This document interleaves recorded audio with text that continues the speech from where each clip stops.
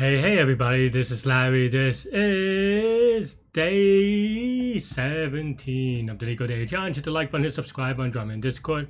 Let me know what you think about today's poem. Today we have, I guess that's what we were saying yesterday, right? This is going to be the part 2 of yesterday's poem, though maybe it's a little bit different. We'll see. Yeah, hope everyone's doing okay. Today my workout it's okay.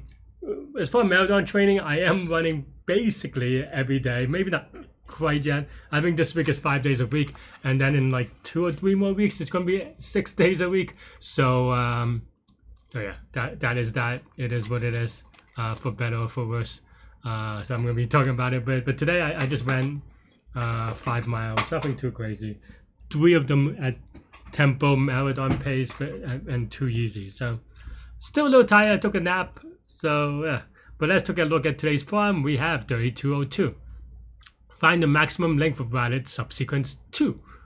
Okay, so hit all the like buttons if you want to see all this stuff.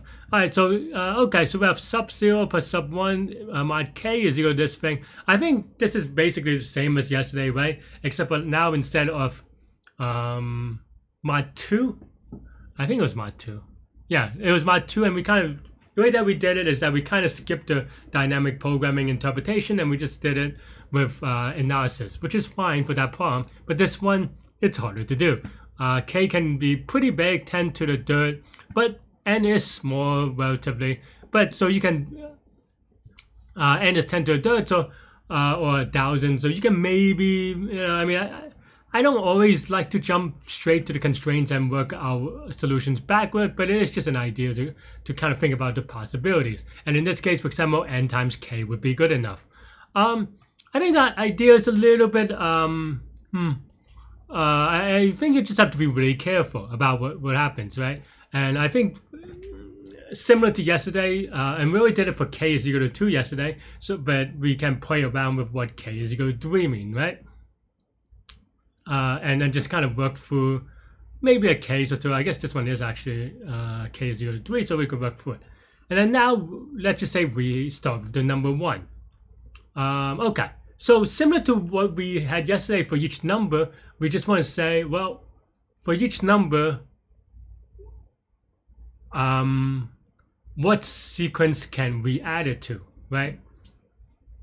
And yeah, and because k is equal to 3, we can there are 3 distinct possibilities in terms of this thing, right?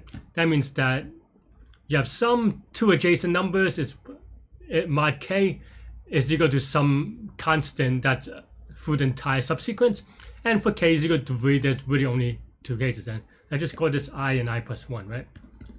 There are only 3 cases, right? It's either, well, this is equal to 0, this is equal to 1, and this is equal to 2. Hopefully you're following along.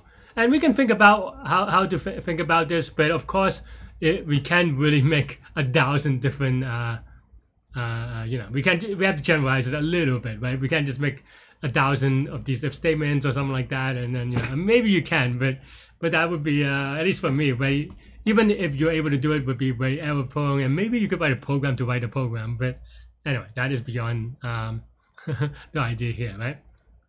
Okay, but it's still worthwhile to kind of play around with some real numbers. And for us here, let's say we have 1, right? 1, what does that mean? That means that 1, well, in this case, let's say we have this sequence to, or subsequence or whatever to analyze. And for I, well, sorry, for this number 1, you either have it this number or this number. So maybe another way to think about this is that for an I, this would be I minus 1 and I, right? Maybe that's slightly better, honestly, right? Because then now we have the sub I, right? Yeah.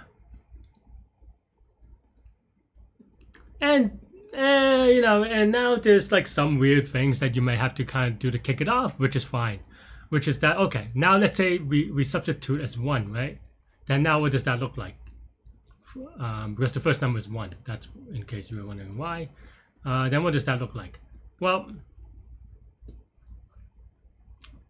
that means that this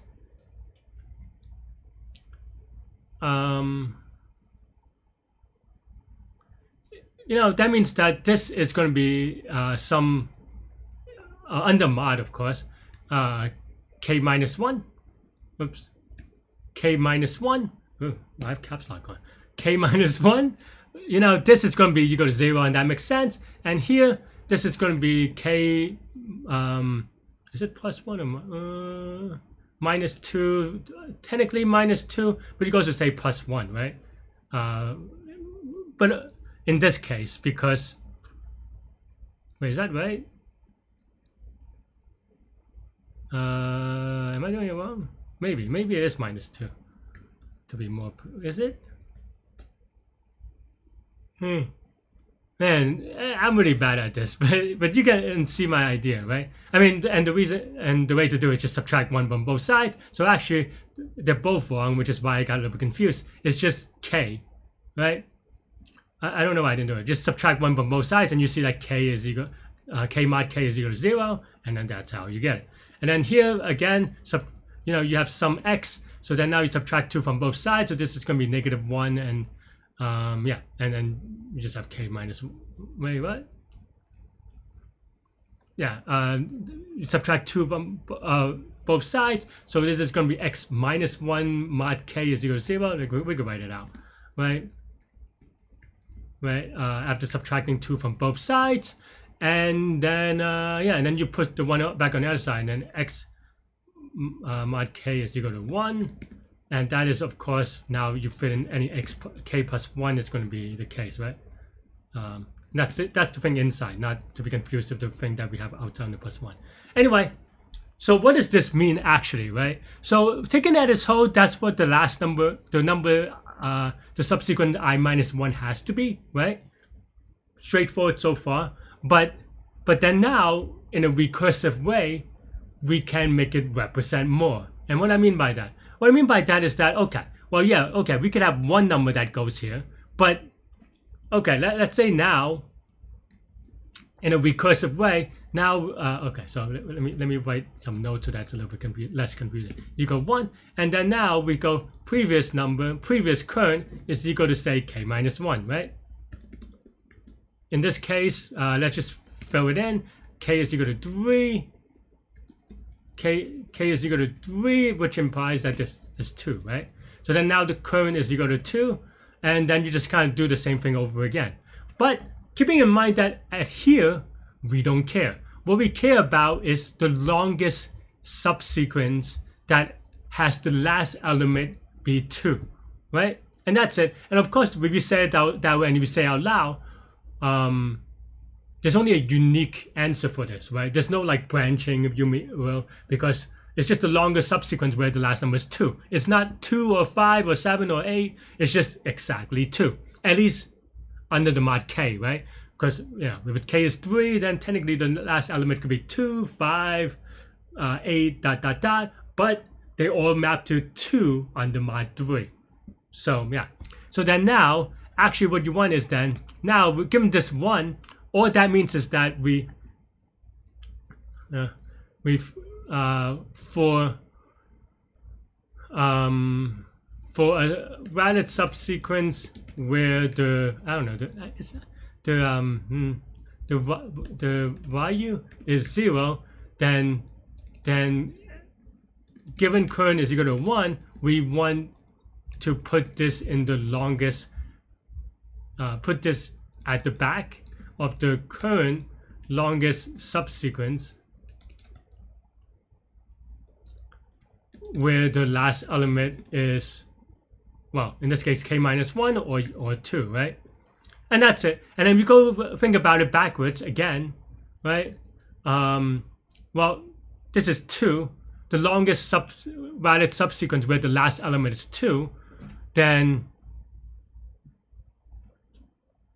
yeah, then you just kind of work backwards, right? Because if this is now 2, then the previous number beyond that has to be, what does that have to be on? It's equal to k minus 2, which in this case is 1. So then now it should look like 1, 2, 1, 2, 1, 2, which kind of makes sense, right? Because then now every 2 adjacent numbers sums to 3. I mean, this is after you mod it. And I said under mod, but maybe that's not quite, I mean, it is quite precise, but I think people might not always know what that means, right? So that's basically what this means. And that's really the idea that, I mean, we can go over other cases, but for now, I feel like you have the tools to kind of build that out, right? Okay. So that means that we just have to structure,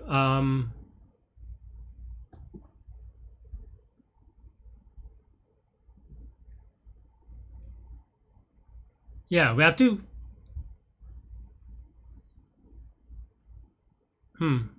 maybe I'm a little bit messy here actually, but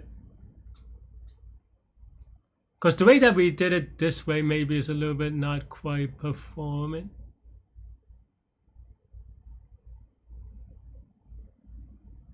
But anyway, so then now maybe, yeah. Now we can solve for each of these, right? So basically for, I wish they have a name for this, because I just keep on, I call it quote unquote the value, but let's just call it V, right? For V in range of K, meaning that solve for every value. They don't have a name for it, so I don't know. From 0 to K minus 1 inclusive, right? And then now here, what do we do? Well, for each one, then that means that we just basically keep track of, like, say the longest is equal to 0 times K, right? And all this is longest subsequence where the last element is, well, let's say long sub I is I, right? And then now we can go through each item in nums one by one. We can say for X in nums, we can say longest, because we're trying to sum to V. Remember, YU has to be V, right? So that means that X plus some previous number is equal to V, right? Except we don't know what the previous number is, so we subtract X on both sides to figure it out. So this kind of, keep in mind that this is not code, by the way. I just kind of write it so you could see it. But yeah, that means that you subtract X from both sides. So your previous is equal to V minus X, and then that's it, right? So maybe I can write that way. Previous is equal to V minus X, right? And then longest of the current value is equal to max if my M key works, longest of X, which means that it stays the same, or the longest of the previous plus 1, right? And that's it. And then maybe we just have a best variable, and then best is equal to max, best, longest. And then that should be good, maybe, hopefully. But that's the idea anyway. Okay, maybe, oh, I forgot to mod. My apologies. I didn't mean, I mean, we write it here, then we have to mod it every time. So actually we can maybe write something like, did we define N? I did not define N. We just pre-mod everything, that's all. And we also have to do some mod math. I just forgot to write it out, honestly. Okay, because it's this, but then here we wanted to mod. I want to also point out a caveat here is that in Python, negative, if this is a negative value, it actually, with V minus X is negative, actually maps to 0 to K minus 1 anyway. In other languages, it is, I don't know if it's often enough to say it's often, but it is not necessarily the same thing, so you have to be careful. I thought I could do this, but I guess I have to write max of this. Yeah, that's fine, right? I thought it takes like a thing, but okay, either way, it's not a big deal. But yeah, and that looks okay for these two, so let's give it a YOLO submit. But before you give it a YOLO submit, actually, because usually I say it's fine, that the reason why I don't think about it is because it's linear, and linear is going to be usually the lower bound because you have to read the data unless it's some structure in some weird way. But in this case, let's go over the analysis real quick. This is O of N, right? Because, I mean, this is just O of N, there's nothing to say about that. This is O of K times N, so this is K times N. Technically, K times K plus K times N, if you really want to be precise. And yeah, And of course, given that K is 1,000 and N is 1,000, so like it's 1,000,000, it should be okay for us to YOLO. So let's actually YOLO and submit it. And there we go. That's all we have for today. Yeah, I don't think I have anything more to add, but let's check out what past Larry did. Well, I did it twice for some reason. But what did I do?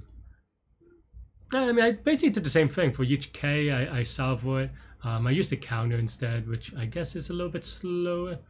But I mean, I guess it is. Oops. What about the second time I solved it?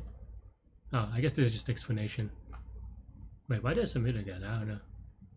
Yeah, either way. I mean, yeah. That's it. That's all I have for this one. Let me know what you think. Thanks for watching. And yeah. Man, I'm passing out. That's all I have. Stay good, stay healthy, to good mental health. I'll see y'all later and take care. Bye bye.